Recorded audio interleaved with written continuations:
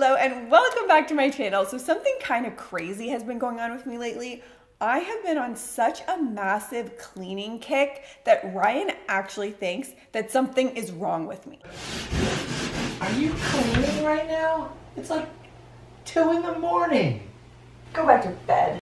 My cleaning kick is to your benefit because today I'm going to share with you the best, latest, greatest viral cleaning hacks from the TikTok cleaning queens. And most of these people are professional housekeepers and they share the best cleaning tips that actually work. So I will link down below all of the TikTokers where these tips came from. And if you are new here and you enjoy cleaning, organization, home hacks, make sure you are following me, press that red subscribe button. And with all of that said, let's go ahead and get started with this first one that really caught my eye because you can make your own toilet bomb. Think of it as like a Lush bath bomb, but for your toilet. Throw that in your toilet and it will basically clean itself with some nice fizzy action. This is from Neat Caroline and she says you just have to mix 1 part citric acid, 1 part baking soda, add a little water, pack it into one of these silicone ice cube trays, allow it to dry overnight, pop those babies out,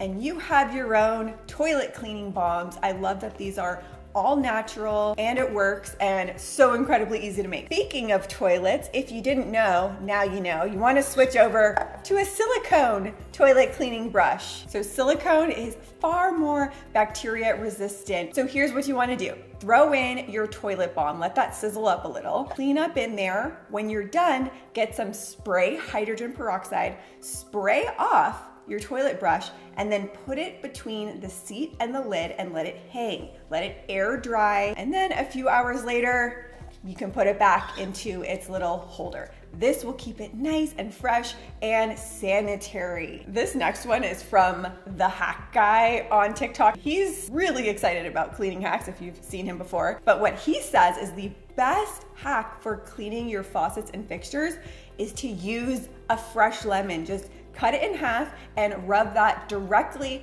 on the faucet and it will get off all of those hard water stains, 100% natural. So I don't know why, I had never heard this, I had never thought to do this. I think it is genius. And when I tried it, let me tell you, it worked. My faucets, they were sparkling. While we're in the bathroom, another cleaning hack for in here. This one is from Carolina McCauley. If you want to keep your mirrors nice and clean and prevent them from fogging, she says after you clean your mirror, get any type of shaving cream, rub it all over the mirror, then get your squeegee, wipe it off. This is a miracle trick that will prevent your mirror from fogging up for 1 to 2 weeks at a time. What kind of sorcery is this? I don't know, that gets me excited.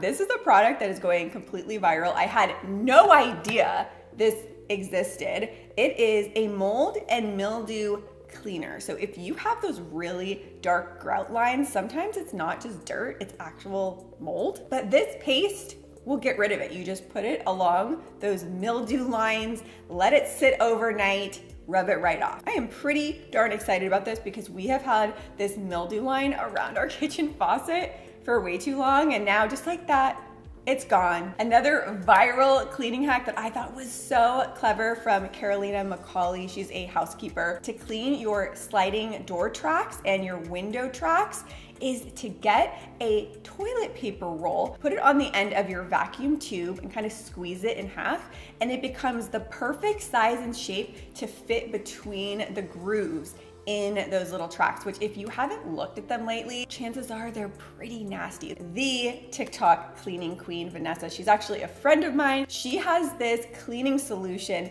that you spray and it helps repel and prevent dust from building up. All you have to do is make an easy DIY cleaning solution. Water, a tablespoon of dish soap, 3 tablespoons of distilled white vinegar, and 1 tablespoon of olive oil. Shake that up, mix it together, and then you can spray and wipe down your surfaces, and it's going to help prevent dust from accumulating. Another trick that Vanessa swears by is using lint rollers to dust off your lampshades. Most of us have those hanging around the house anyway, so just use that and do a quick little swipe around your lampshades And you can do that on your drapes to clean off any dust from your drapes. Neat Caroline talks about putting essential oils on cotton balls and putting that at the bottom of all of your trash cans. And I, for years, have put essential oils on the bottom of my trash can, but I never thought for some reason to put them on cotton balls, and that's just gonna make it last longer. And if you're not already doing this, it's really smart to keep your extra trash bags in the bottom of your trash can. Could not be faster and easier to replace that trash bag. This little cleaning trick went viral on TikTok and it spoke my language, okay? And the trick is to make your bed while you're still in the bed. And I know it kind of sounds ridiculous, but I tried it this morning and it's good. So you're still in bed, pull the covers up, kind of start to smooth it out, arrange your pillows, then you can slink out of bed, kind of smooth it down, then I put on my accent pillows, and it's so much easier and faster to do it this way.